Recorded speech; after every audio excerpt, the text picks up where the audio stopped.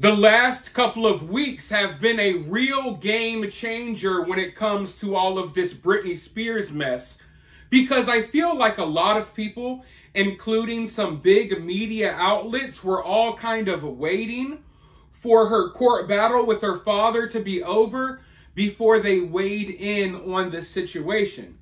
And now that the court battle is over, it's not just over. Britney and her lawyer had to settle, which I don't think people realize how bad that is, because Britney has been crying and screaming that she wants justice. Britney wanted these people thrown in jail. Britney wanted these people held financially responsible. She wanted money from these people. But not only did they have to settle the case because there was nothing there. Listen, folks, they settled the case because they did not have a case. If they had a case, the case would not have been settled, because Britney let everyone know, and she is still letting you know to this day, that she wanted justice. But there was nothing there. There was absolutely nothing there. And even though a lot of her fans may still not realize that, these media outlets, they're smart enough to know what's going on. And I can tell you right now, you're going to start seeing media outlets who have remained silent about Britney's behavior. They're going to start covering it, and they're going to start speaking out, because Britney has been really protected over the last couple of years. If this was any other celebrity, she would be all over every news outlet. A lot of people try to claim that the media bullies Britney. The media is always trying to make Britney look bad. Well, if you ask me, the media has been completely ignoring the fact that she's been going crazy, spinning in loops for the last couple of years. Now, of course, you have some outlets like TMZ and stuff covering it. But if you ask me, now that the court case has been settled, even places like TMZ, they're going to stop pulling their punches, because that's what's been happening. Either people have been ignoring everything that's going on with Britney, or when they do acknowledge it, they pull their punches. All because of this big court battle. Who knows what's going to come out of this court battle? Well, the court battle proved that there was absolutely nothing there, that most of the claims were either over-exaggerated or false. And now you're going to see people just suddenly, out of nowhere, they're going to start coming forward, speaking out about Britney's situation. We're already seeing it over on X or Twitter. People are going viral every day for posting weird videos of Britney spinning in circles, and everyone's asking what's wrong with her. It seems like the general public, even regular people who don't pay attention to this nonsense, people who don't watch these videos and stuff like that, they're even starting to catch on. And, you know, that's really bad news for the Yas Queen Britney fans. And I don't know if it's good news or bad news for Britney. Will this cause Britney to spiral out of control even more? Or for once in her life, will she be held accountable for her actions, and maybe she will clean up her act, knowing that, you know, the American public is not going to sit here and continue making excuses for you. Yeah, they've made excuses for you over the last couple of years, but how can they continue to do so when you yourself and your lawyer had to settle your court case because you didn't have a case? In fact, you had to pay your father's legal fees. That's how much of a case Britney didn't have. They couldn't just settle and be like, okay, you know what, never mind, it's over, right? They had to go so far as to, oh, you have to pay your father's legal bills. Not only do you not have a case, not only is there nothing credible here, but hey, it's so much of a nothing burger. This was such a complete waste of time that we need you to pay millions for wasting your father's time. You need to pay your father's lawyer and all of that stuff. That is what literally happened. And I don't know why it's still blowing over people's heads, but eventually enough people are going to start talking about this that it's not going to be able to fly over your head anymore. No, it's going to hit you straight in the face. And with that being said, let's go ahead and roll this news clip, because to my surprise, now that the court case has been, now that it's over, they're literally having discussions about Britney and her mental health on live television, on the news, the nightly news. So let's go ahead and check out this clip, and then I'll be right back with more thoughts. It's not just Britney's mental health that has her friends worried, it's her finances as well. Sources say she had $60 million when the conservatorship ended, but that she's burned through most of it. One confidant told TMZ that Britney goes to Hawaii or French Polynesia by herself via private jet almost every month and drops close to $1 million per trip. She's also had to spend millions on the legal battle that she just settled with her dad, Jamie. Britney had accused him of stealing from her when he was in charge of her finances, but he was able to show that all of his expenses were legitimate and court approved. And so not only did she have to pay for her own legal fees, about $4 million, she had to cover his as well, another $2 million. I want to bring in someone who knows a lot about Britney's case. Jim Murray is an attorney and chief correspondent for Inside Edition. You and I have had a couple of conversations about Britney through this whole very sad series of episodes in her life, Jim.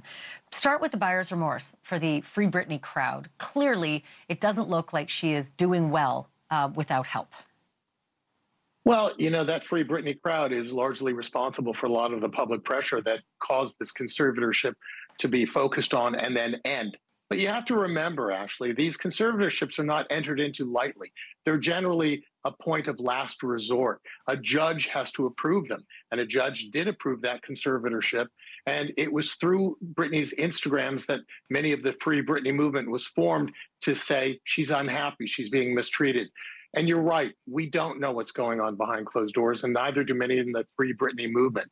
Even though their heart may be in the right place, it may not have been the best thing for her, given what we're seeing now. Okay, could she go back into the same kind of conservatorship, or could she maybe even just go into a financial conservatorship, given that she's bleeding out everything she's ever earned? It's not illegal to burn through all your money. People do it all the time, especially people in entertainment in Hollywood. If she blows through everything, that's still not reason enough to go into a conservatorship. As I say, a judge has to approve it, and it has to be a last resort. There have to be less onerous methods to help you first. So there's a conservatorship of your finances, your estate, and then there's a conservatorship of the person. She was under both before because she needed medical treatment, mental health treatment. And it's much more likely, given what we're seeing, that she certainly needs something, some attention, whether it's medical, whether it's medication, whether it's counseling, who knows? The question is really, who's around her now? Because since she got divorced, Sam Asghari was the closest person to her. And there's a question about who is close enough to her now to effectuate any change, or are they all yes people? Or helping her to stay on a medication regimen, because, you know, she clearly needed that very much before. She deleted her Instagram today. The last time she did that, her fans went bananas, called the police, and there was a welfare check done. Do we know if that might be happening now, because she did that again today? We don't know that yet. And part of the reason is partly because of her small circle of friends. You mentioned the TMZ report. These people are talking off the record without naming themselves. And it's very difficult to get a clear read on what's going on. But when you hear about somebody burning through $1 million a trip for vacation and burning through, say, $6-7 million in legal fees, and hearing that a $60 million estate is on the verge of going broke, that is cause for concern, certainly.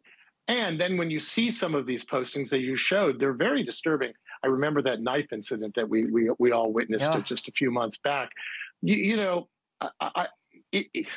seems like there's a cry for help, and I don't know who's really going to heed that and listen and really do something.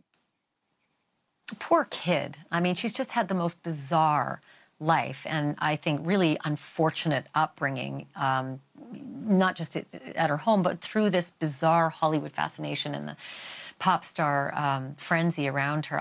I wish the best for her. I really do. I hope you and I talk about this again in a better resolution, but I don't know. I'm not optimistic. Jim, thank you. Appreciate it.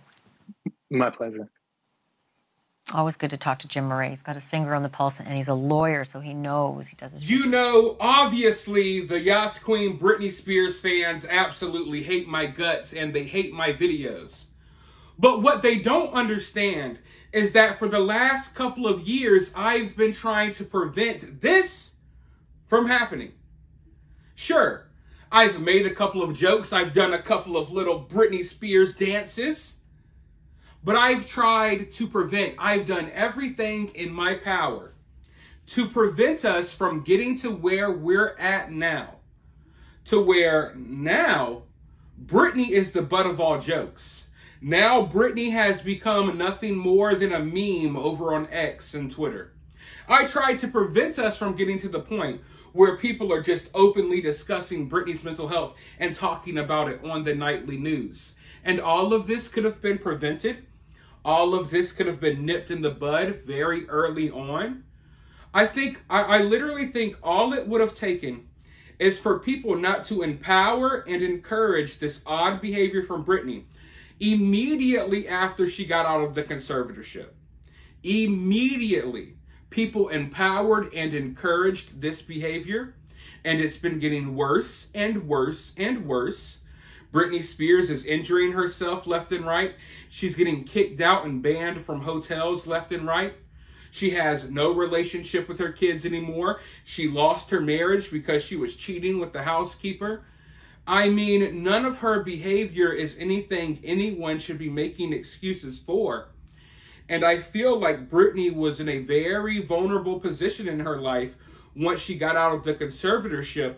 And if people don't need to tell her what to do, but maybe if there was a guiding hand that kind of let her know, hey, we're glad that you're free, but maybe posting your tits and acting insane, maybe that's not the route to go. Maybe you should take this freedom and do something valuable with it instead of flushing your life down the toilet, right?